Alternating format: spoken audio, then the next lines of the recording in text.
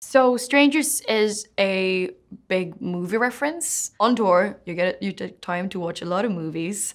And I think I was inspired by all those films you see on flights and how things are not like that in real life. Some movies that maybe has inspired me because they're my favorite movies is probably Lost in Translation, Her, or like the one scene in Spider-Man, that iconic kissing scene in the rain.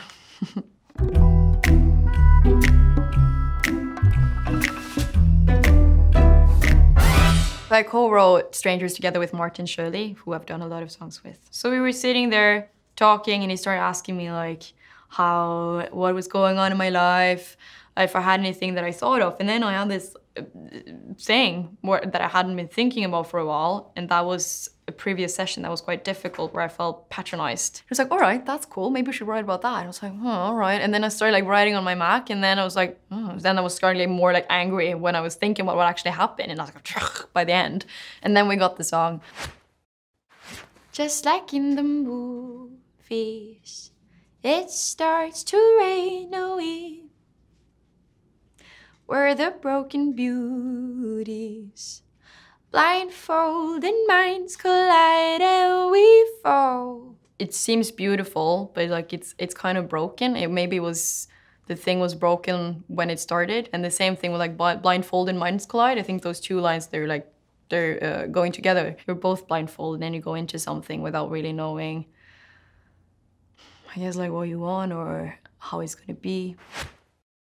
When the curtain drops, our touch is just a touch. So I think both like the verse and the pre-chorus has a lot of references to both movies, to me growing up doing theater and dancing. For instance, like when the curtain drops, our touch is just a touch. With a curtain that, you know, when it drops, when the show is over. Not like in the movies, our stories after the end. You know, when you see the end and everything's like super happy time, like romantic comedy movies, and then saying maybe our story is after then. And then again, like our and like you and I type of thing is a universal you and I. I think this is something, like we try to write it as universal as possible in general, like so people can relate to it.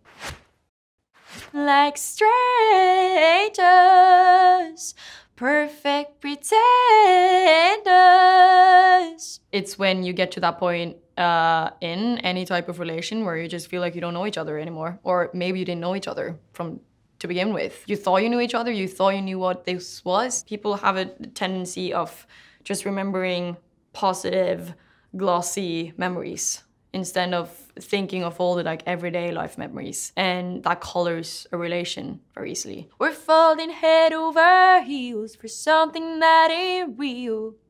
It could never be us, just you and I. When we watch movies, it kind of sets the bar higher for how things should be, because you've seen something so beautiful, fantastic, beautiful lightning.